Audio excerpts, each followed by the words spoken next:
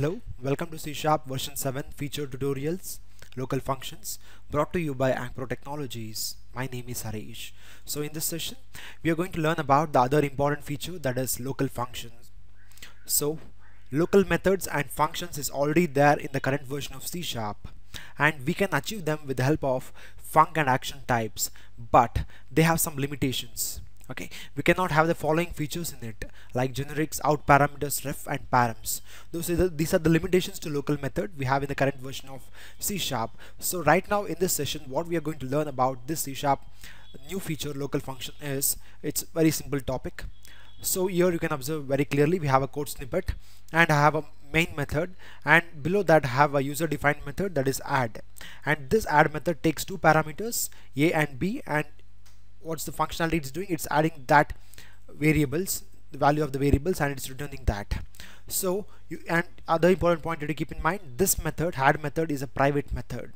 And now what I need to do is, okay, it's very simple. I'll execute this piece of code and I'll show it in Visual Studio, and later I'll tell you like how do I convert this private method to a local method.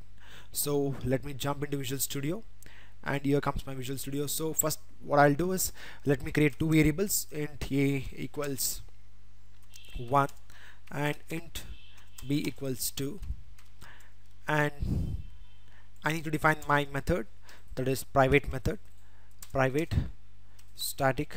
Let me make the method as static such that I can call it directly in my main method. Then the method name is add, and it takes two parameters, a comma int a comma int b. This is what it takes right now, and what it's gonna do is it's going to just add and it is going to return, so a plus b. So now since it is a static method, I can call directly with my main method.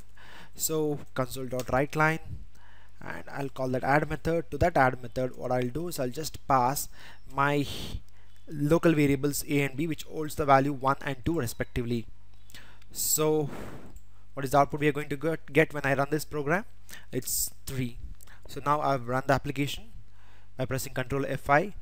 So let's wait for that. It's gonna bring a console window on my machine. So here you can observe very clearly we have got the output as 3, and it's very pretty simple example. So let me jump into presentation, and our objective is, okay, we have one method and this main method is dependent on this private method to call inside it. So now what our objective is, we'll convert this private method, okay, as the local function, and it's going to execute inside that. So how can I convert this private method to a local method? And the agenda is something like, it looks pretty cool when I call this private method inside this main method. Okay, now how do I convert it? Now we will refactor and create a local function. So that private function what we add in my earlier presentation here, okay, in earlier slide, this method I'm going to make it as a local function. How can I do that? It's very simple. This snippet explains that very clearly. Okay, now let me show you how do I convert that private to a local function. What I need to do is I need to just remove this, and I need to cut this piece of code and I have to paste it here. Okay, and this is very simple. So now let me remove this, and let me remove these two. Okay, now when I press Ctrl F5, you can observe very clearly we'll get the same output as 3 as expected. So this is how we'll convert a local function. We'll make a private function into a local function. So let me jump back to presentation, and here you can observe this is how we can convert private function into a local function. And apart from that, what I do here is, it's very simple, and I have also avoided passing the parameters because I have my local variables a and b, okay, and they are accessible within this method also. That's the reason I've removed the parameters. That is one advantage. And apart from that, I can reduce this method still by using the C# version 6 feature, that is bodied expression. So instead of writing like this, I can go with the bodied expressions like goes to a plus b, and this also works well. When I press Ctrl F5, we'll get the same output as expected, that is 3. So this is how, okay, we'll make a private function to a local function, and that's what we saw in this demo. Okay, and finally I would like to tell like what we learned in this session. Okay, there are two main ideas we have to keep in mind when we work with local functions. Okay, keep in mind I can define a private helper method inside of my outer method. That's what this code explains you. Okay, I can define my private method inside of this outer method, this main method. Okay, and I still can call it where I need to invoke it, but I have to write less code to define my private helper method.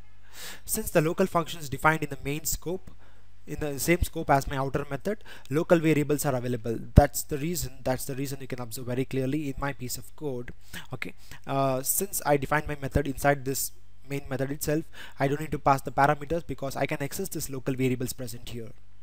So that is one advantage of using the local function. So this means I have to pass less to the helper method. That's what we don't need to pass the extra parameters since the local variables are available to that local function. So this is what we learned about the local function in this session, and in the coming session we'll be learning about some other good features of C# version 7. So finally, thank you for listening. Have a great day. Please subscribe to my YouTube channel Pro Training. You can also like our Facebook page visiting this URL, and also follow us on Twitter. For further reference, refer our website. We're on LinkedIn too. Last but not the least, please don't forget to give the feedback. Thank you. Have a great day.